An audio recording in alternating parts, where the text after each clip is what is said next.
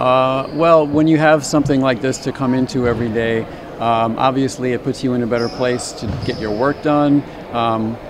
We've spared no expense, we've spared no thought to detail, but I think organizationally, what it really does is communicate the level of excellence that we hope to achieve here, and that we will hold our players to the highest possible standard and put them in the best place for them to succeed. So as soon as you walk in, before you see it, I think you feel it. And so it's going to affect greatly the way that we work, the way that our players approach work, the way that we communicate and collaborate, and obviously day one of a very exciting new era for us. Have you used the nap or float pod yet?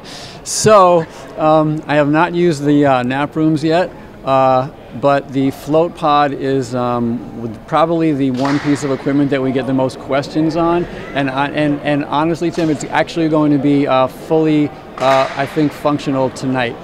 So we're last minute, we're kind of like getting our way in here. Jeff, you talked so much about the excitement the team felt when they got the #1 overall pick. Excitement opening the building. How much do you feel the excitement today is, this really the beginning of training camp and getting into the season? Yeah, here we go. Obviously, it was a very exciting night to get the #1 pick. It was exciting to go through the process, and it's super exciting to add a guy like Paolo to our team. I think there's a great sense of energy and anticipation throughout all of our team, starting with the players and emanating out through all of us. And we're excited to start the season. For him, obviously, there's so many expectations as the #1 pick. In your mind or the team's mind, what does a successful rookie season look like for him? Learn, grow, work, understand, most importantly, what winning takes in this league. That's a successful season. We have to communicate that not just to Paolo but to all our players.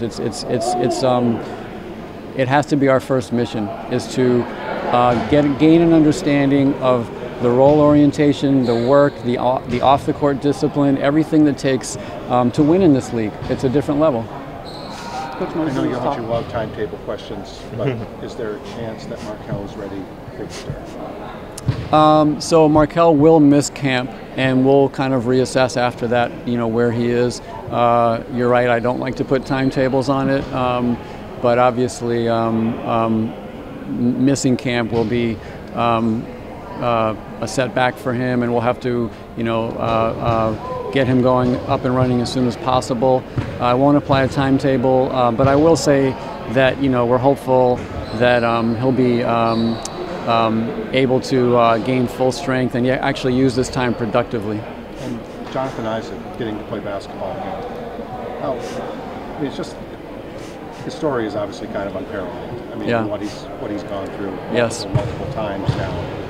If he is able, I'm assuming he can practice tomorrow. I'm assuming that's the plan. What will it mean just to have him back? Jonathan will be integrated slowly. He's still doing his individual rehabilitation, so he won't participate in a lot of the full team live practice components.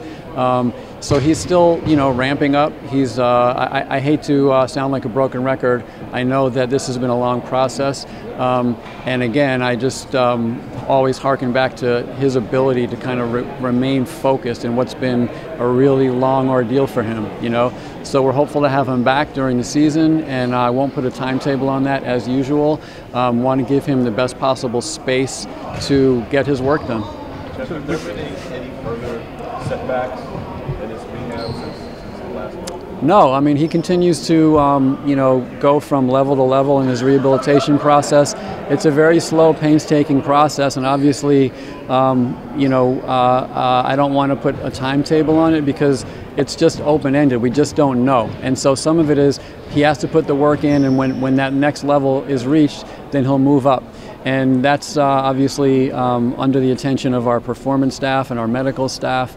And most importantly, it's how Jonathan feels as he progresses. Just to be clear, he hasn't participated in any group or, I guess, full team activities or not games. Live action. Not live action. So I guess for him, he's not expected to participate in that throughout camp at all, throughout training camp? Yeah, like I said, Kobe, he's in his rehabilitation stage. He won't participate in live action group activities to begin, and as he works his way through his rehabilitation process, we'll reassess and see where that takes us as we go. Jeff, with free agency and trades, it's so rare in pro sports to have the continuity from one year to the next. Your team is enjoying right now. You're able to bring Gary and Cole back.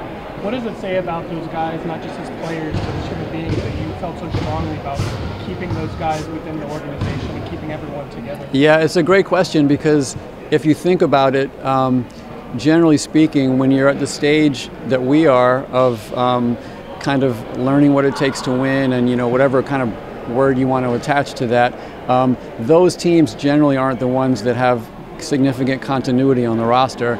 But we did feel that guys have made progress. We feel that they are high character guys who can learn how to win and help each other do that. And we also feel that they're young enough where a lot of their stories are yet to be written, and we want to kind of see where they can take it this year. Coach Mosley's talked all kind of off season about this team leveling up, and that's a good little buzzword for sure. What does that mean to you? What does that mean for this team? I think it's a great phrase, and I don't like kind of buzzwords too much, but I think that what it means is we need to learn to play better basketball. So fewer mistakes, more discipline, tight on the string defensively, and just role orientation. Obviously, the guys have put a lot of work in over the summer, so you expect physically and from a skill standpoint improvement every year. But I think those are the things that you talk about, like we need to play better basketball. It sounds simple, but there's a lot that goes into that. And with that comes elevating the standard of accepting fewer mistakes and understanding, again, what it takes to win. I think you hinted at this during the time around the draft and summer league. How has Coach Mosley kind of grown into this role as he prepares for his second training camp and his second season? Well, I think it's always fun to note that Coach was a rookie last year too, and I think that's probably a question that you guys will pose to him and better answered by him than me. But I think he grew tremendously as someone who understands how to manage not just games but agendas, philosophies. We've really worked hard at employing a player development program that Anthony Parker is kind of at the center of, and that attaches our whole organization so that each player is getting like a little committee from our team on how areas for improvement, how best to do that. And Coach has attached that to his coaching philosophy. So I feel like organizationally we're getting more and more integrated. You can't do that without a coach who believes in that collaboration and who embraces that and gets excited about it. But as to his own personal growth, I'm sure you'll have that question for him when he's up here soon. Where does Gary stand in terms of participation in camp after his knee surgery rather? Yep. Gary's similar to the others, progressing through his rehab. He won't participate in training camp. We're hopeful that, I think I saw something you guys kind of, it's been out there alluded to, like what this injury typically kind of looks at from a timeline. I won't get into that except to say that, he's moving through his progressions nicely, and he's worked hard, and he really came in great shape. And what I've been told is that's actually going to allow him to move through this at a good level. Speaking broadly, not from a Magic standpoint, just broadly, is when you have a 7'4" unicornish player who's already been kind of anointed as the #1 pick next year, is Victor already a phenomenon?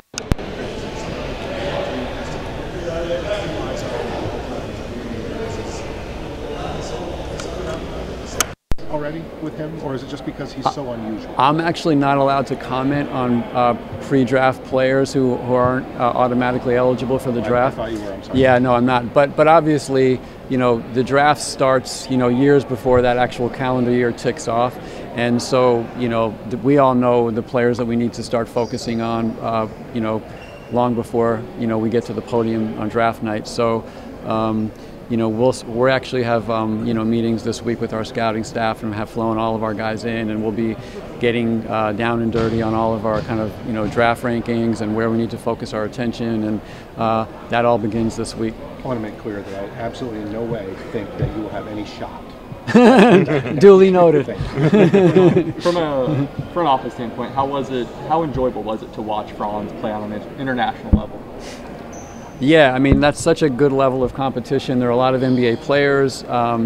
It's very rare that you're able to get that level of competition over the summer. So for us, it was fun. I mean, Franz is an amazing worker. He's a really smart player. He's a really smart kid, and it was just enjoyable to see a lot of the work that he had put in leading up to that, like, show up on the court.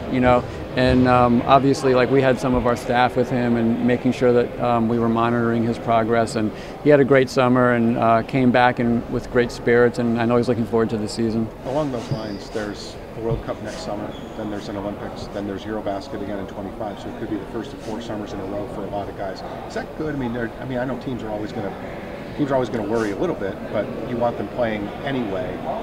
Being potentially exposed to that kind of ball 4 summers in a row, is that a good thing? I mean, I think that's something that I know the league works really hard with FIBA on, to establish good protocols and guidelines so that we can find that balance between reaping all the benefits, which there are many, of playing high-level basketball for an extended period in a group setting over the summer. Balancing that with putting in the work with your coaching staff and getting off your feet a little bit. So that's always something that the league spends a lot of time with, and what we try to do is just whatever protocols they put in place, we kind of follow those guidelines and make the best of the time that we have with him and try to embrace the experience along with him. Jeff, you mentioned little things going into training camp. What specifically are those little things that are you talking about with these players? Conditioning, Decision-making, role orientation, those are the things that that equal winning in this league. And oftentimes when you hear it's hard for young teams to win, it's not because of physical strength or any of that. It's because of those things. And sometimes it takes guys a while to learn that as they're feeling their way in the league and they're not sure who they are going to be yet and what their team is going to be. So those things take time. And honestly, it takes character and it takes intelligence to internalize all that. So that's the process that the team has to go through when you're at this stage, and it's something that we embrace. We think we have a bunch of high character, smart guys who want to learn that. They want to win. They want to help each other get there. But that's part of where we are now. Jeff, earlier in the offseason, Terrence Ross seemingly talked about maybe wanting to move on from Orlando. Has there been any continued talks about his role with the team moving forward? Yeah, T was kind of caught holding the bag when we made all those trades, a little while ago, and he's been great about it. Obviously, he's at a different point in his career than a lot of our players, but he's really embraced the situation, and he's had a great summer. He's been in a lot. He seems to be in a great, frame of mind right now. He's in great shape, and obviously, we always are going to be sensitive to the needs of our players and where they are and how their careers are tracking in combination with where we are. But T's in a great place right now. He's excited, he's optimistic, and so I expect him to have a good season, and we'll kind of take it as it goes. Kind of along those lines, philosophically, you guys didn't bring, I guess, Robin Lopez left, you didn't bring in another veteran, I guess, to replace him. Because how do you look at it in terms of rebuild, in terms of veteran presence, and how much that matters versus giving guys, I guess, a runway, if you want to call it that, to more opportunities, not just playing time, but also leadership? Yeah, that's a great question. It's something that occupies a lot of our time with our roster assemblage, and we spend a lot of time thinking about example setting, and also, as you said, it's really important, I think, when you're doing what we're trying to do, that every player feels there's a pathway for him.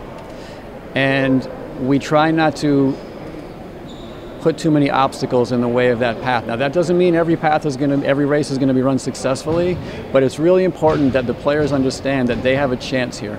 And so we weigh that, Kobe. It's a great question. We weigh that with populating our locker room with players who can set examples, who can show these guys how to win, who have been there before, but who also understand that this is their time to grow and learn.